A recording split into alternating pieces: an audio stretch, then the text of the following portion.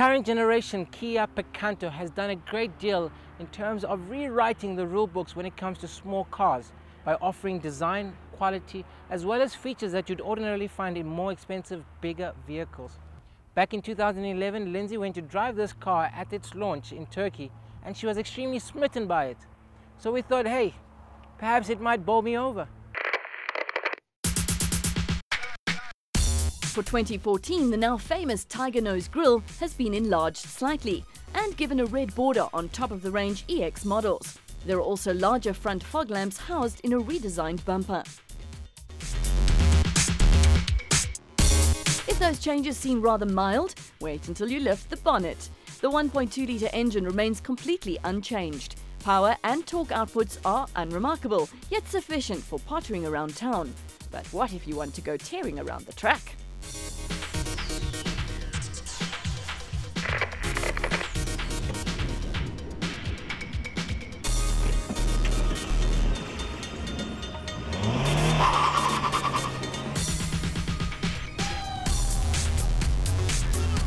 Alright, so we've got the Kia Picanto on the track. It's a little machine.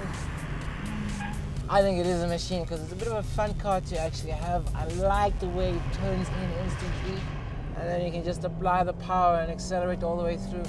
And you can really feel that you're straining the engine to get the most amount of power out of it, and it just comes to the party. It gives a bit of excitement when you're driving. I mean, when you're behind the wheel, you can feel this is a bit of a nippy, nimble little car. My only concern is that really, sometimes under braking, it does tend to just go all over the place. But you know what? You can still have a lot of fun in a Picanto. So you accelerate all the way up. It's not the most powerful engine, but certainly, I think from a fun factor, this does put a smile on my face. And it's very quick and nimble, and when you want it to turn, it really does turn in where you want it to go. As I said, it's just under braking, you know, when you feel that you're scaring the bejesus out of it. So it also then starts wiggling all over the place. But you know what? It's fine. It's all under control. All you have to do is just make sure it's pointing in the right direction and just press on the gas.